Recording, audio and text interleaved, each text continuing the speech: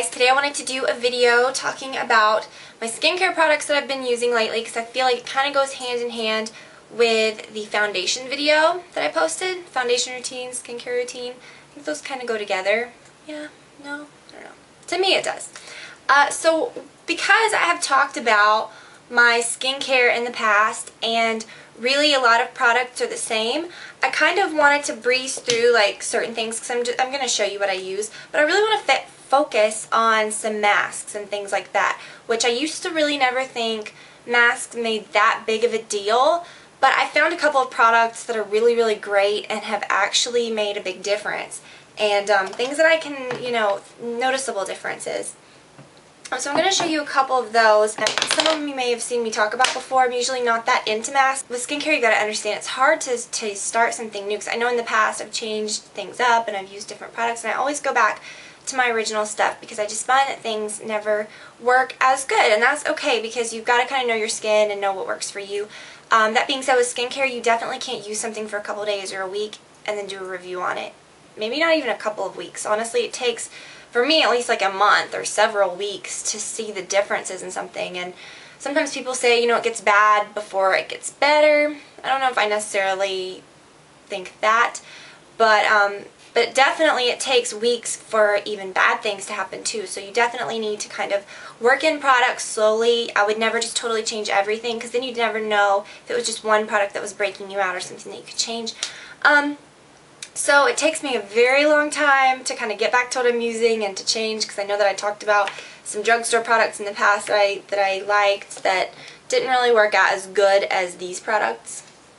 But basically I use the Proactive. I'm not sent this stuff. I've bought it myself for over, well, about 10 years. 10 years now. It's crazy. I use the first, second, and third step twice a day, the cleanser, twice a day, the toner, which has glycolic acid in it, no alcohol, which I think is a big deal, the glycolic acid, because it kind of exfoliates, and it kind of fades, I think, discoloration. And then the repairing treatment, this is like a mega big one that I bought at the mall the other day because I was out of all my regular sized ones, and they had these very large ones. So I got this one. And this is just basically a benzoyl peroxide treatment, which benzoyl peroxide works the best for me. My skin's always done great with it as an acne treatment, so I feel like it really keeps my pores clean. And like, I do break out from like hormones and things like that. I do have kind of oily skin. But I never have breakouts just from like blackheads or like from dirt and stuff like that, because this really keeps your pores mega, mega clean.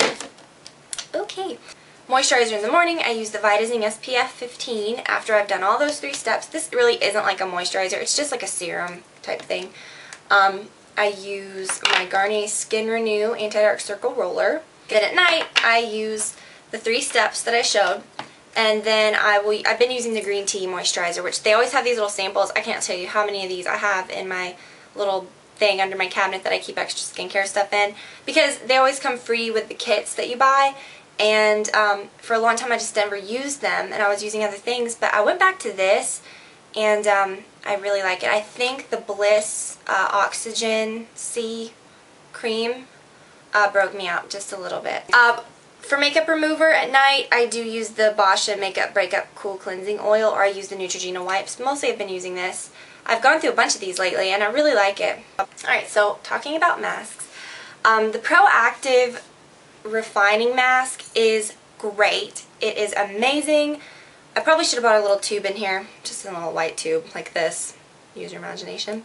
It stinks so bad and I can't take it. The main ingredient is sulfur. It is very drying, but if you are having major breakouts, it will dry them up quickly. Not overnight or anything, like the commercial says. Let's be honest.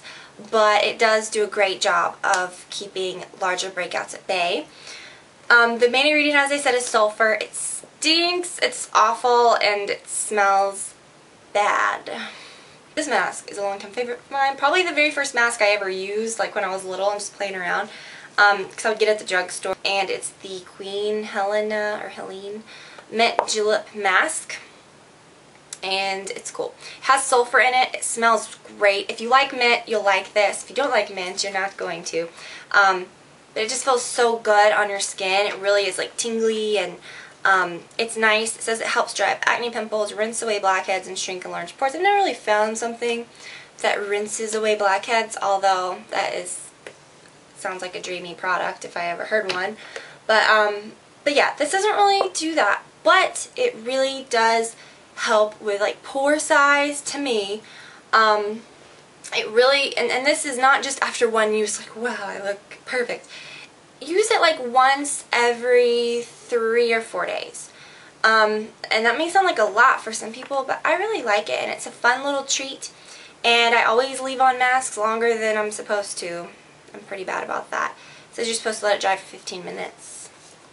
I always just forget, and I just leave them on for like 30 minutes, which isn't good because your skin might peel off, so be careful.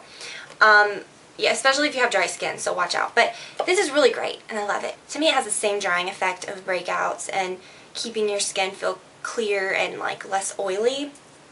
So this is amazing, and it's cheap. Like I said, you can get it at the drugstore. Now, once a week, not on the same day. I would never use these masks on the same day.